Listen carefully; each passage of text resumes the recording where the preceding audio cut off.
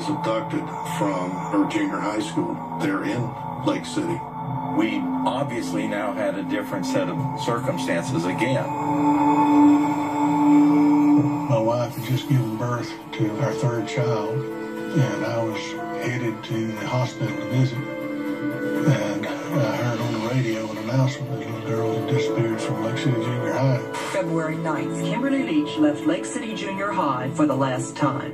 She was a pretty little 12-year-old girl who had just been elected to the Valentine Court at her school. And on the very afternoon she got kidnapped, was going to go pick out a ball gown to wear to the ball.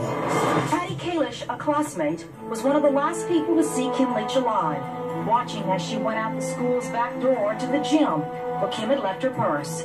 But instead of taking the short route, Kim went around to the front where she was abducted. To actually have a 12-year-old child taken from our community, just grabbed her up and took her away.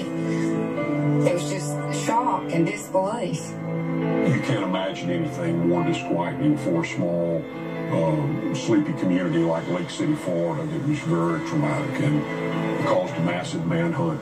They turned every stone possible in hopes of finding her. When the connection was made that Bundy had been